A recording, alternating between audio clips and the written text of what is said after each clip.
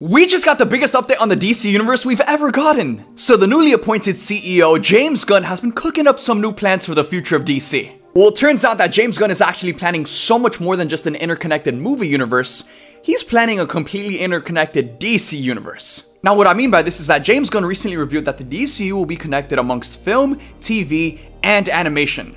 He also confirmed that there's even some video games that are going to be connected to the DCU. And it was just announced this morning that Amazon is finalizing a huge deal for DC's animated content rights, which is now going to be on Prime Video. So DC is taking the Star Wars approach because not only are they going to have interconnected movies, but they're going to have TV shows, animated projects, and video games that also connect to the greater DCU. James Gunn is going to work.